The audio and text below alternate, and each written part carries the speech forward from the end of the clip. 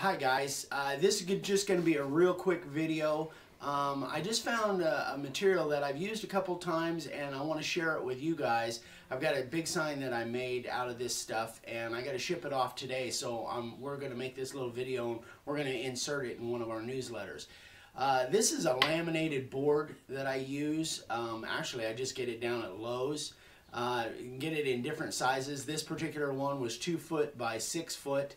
And it works out pretty well. You have to be kind of selective when you go through it as far as knots go and that kind of thing. But it works out pretty well, and it's pre-laminated, so you don't have all of the hassles with gluing and laminating a board. If you want to do that, that's fine, but this is another way to go, and it makes nice looking signs. So we're going to pan in so you can see exactly what this stuff is. Okay, so here's the details on this stuff. Again, it comes different sizes. You can find it, I found it in my local Lowe's.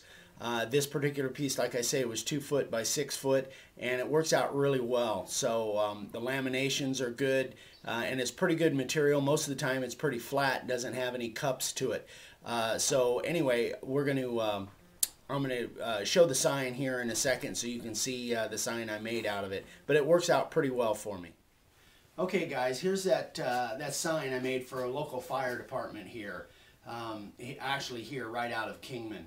And as you can see, it actually makes a really nice sign. It's got some knots in there, but most of the knots, as you can see, they're tight knots. There's nothing really loose there, and that's what you want to be careful of when you select your board. Just make sure there's nothing loose in those knots, and if there is, then you have to, glue them or fill them or something like that. But it's best if you can use a board that's got knots, but it's got really tight knots in it. So I just wanted to kind of show this and so you guys can see what can be done with this stuff. It's really a fast, easy way to make big signs. So I guess that's about it. We'll insert this into a newsletter for you. Okay, Dad mentioned something that you might want to know kind of how I charge for something like this. This is, again, about 2 foot by 4 foot.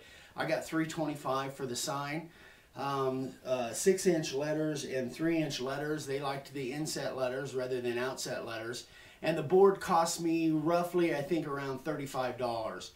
So I really didn't have any labor involved in laminating the board. I just literally had to bring it home, cut it to size, and then do my carving on it. I've got I don't know, I've got maybe 4 or 5 hours in this sign, something like that. So that'll give you some kind of an idea of how to price the big stuff. Okay folks, I'm back. We're just going to add a little bit onto this.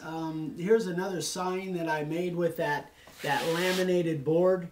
And so if you've got anything that's wider than a 1x6, then I highly recommend using this stuff. This is that same laminated board I just showed you a few minutes ago. Makes a real nice sign. One thing you do have to watch out when you're using this stuff, sometimes you'll get a little bit of a cupping in it. So just kind of pay attention when you pick up the boards that the boards that you get they're not cupped too much. A little bit you can get away with, but you don't want it cupped very much. So that's just one little thing that you got to watch out for, and then knots and that kind of stuff. But it really makes nice looking signs. This is one that I got to ship out of here tomorrow, so I wanted to just put this in there. And then I've got one more here. Now this one is 1x8. It is, this isn't that laminated stuff. This is just 1x12 pine. This is the fairly inexpensive pine, or sometimes they call it white wood, that you can get at Lowe's or at Home Depot. And this is just a piece of 1x10 that I cut down. It's about 8 inches net, I think, 24 inches long. And to be honest, for years and years and years, I used nothing but redwood. That's all we used because we liked the dark wood.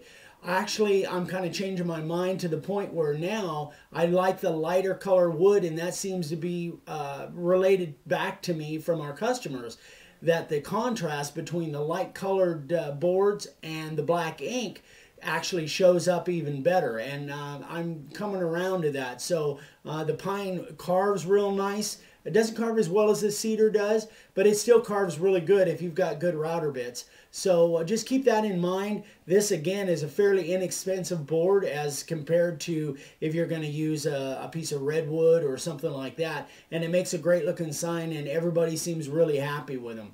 So I just wanted to do that. And also I wanted to make sure that if you haven't subscribed to our newsletters yet, go on and subscribe so you'll get notified when all this new stuff comes out. Okie doke, talk to you later.